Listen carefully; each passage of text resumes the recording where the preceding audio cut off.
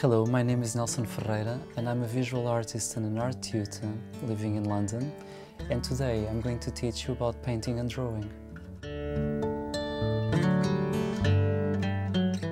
To begin painting, you need to master the art of creating a gradation. So to start with, you dip your brush on a little bit of white spirit if you're working with oils. You mix it into the paint.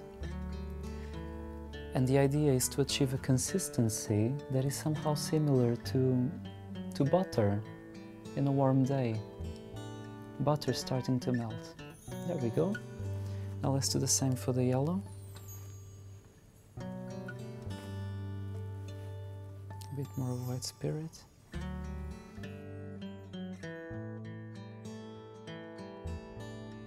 The buttery consistency will allow the color to spread easily, while at the same time retaining its opacity. So it will still cover the paper, it won't be too liquid, it won't be too thin, but it's thin enough to be easy to spread.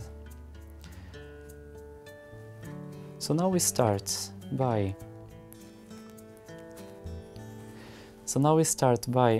gently wetting the ground.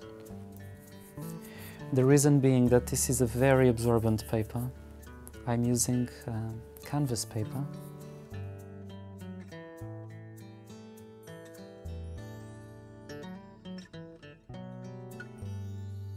So you can spread with any brush. It just happened to be a fan brush this time. So after you made sure that the color is not being sunk in anymore, you can start applying it.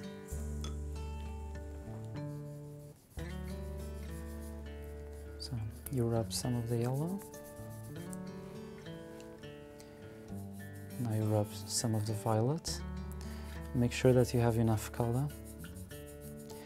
And then, as it starts touching in the middle,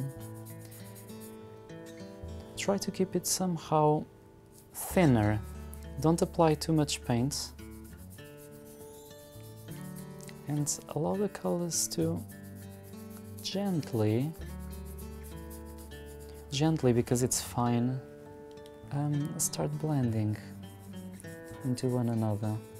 If you put too much paint, it's just way too easy to lose control and overflow. The paint might extend way too far than what you have intended initially. So you put just a touch more yellow, some areas. Let's bring it a bit further in.